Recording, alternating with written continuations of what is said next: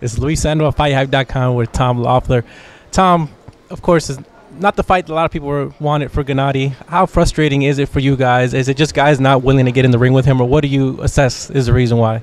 Well, it's a fight that the IBF wanted. You know, it's a mandatory defense of the IBF title. He just won the IBF title, so it wouldn't make sense to win the title over a great performance against a tremendous puncher like David Lemieux and then have to give up the title. So, you know, naturally we reached out to the other champions. We weren't able to make a deal with them. So at this point, you know, Dominic Wade is an undefeated fighter. He has a great amateur career, and he's a young and hungry guy. He's the same age as Canelo.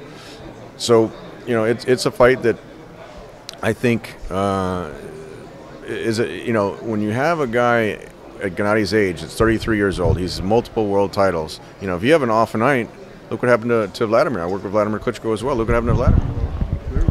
You know, Vladimir arguably is a much better fighter than Tyson Fury, but look what Tyson did. He wasn't intimidated. He wanted the fight, and he came out, and now he's the heavyweight champion of the world. So, you know, we know that Dominic is a young and hungry fighter, and with one win, he could be the top of the sport of boxing.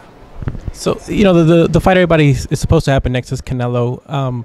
How guaranteed is that fight on your side, or is it just more of a WBC given a verbal? How solid is a fight with Canelo to happen next? No, it's not a verbal. It's everything is in writing. It's been signed by our side, by the Golden Boy side, by the WBC, and that was all part of allowing, you know, we have a good relationship with Golden Boy and a lot of respect for Canelo. So it was part of allowing the voluntary defense that they requested, and now everything is you know, it's mandated, just like the IBF mandated Wade.